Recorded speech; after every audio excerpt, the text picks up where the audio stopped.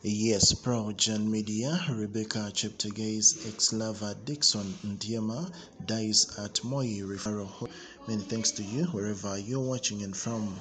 Dickson Ndiema, the ex-lover to deceased Ugandan athlete Rebeca Cheptegei, has died at Eldoret Moi Teaching and Referral Hospital, succumbing to the wounds incurred from the incident that saw him suffer burns to 30% of his body.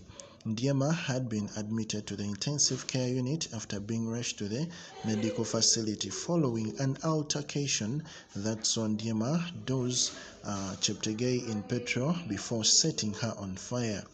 So, authorities learned that Ndiema, a sports professional, himself succumbed to the burns on Monday night. However, was yet to release a statement by the time of publishing this article.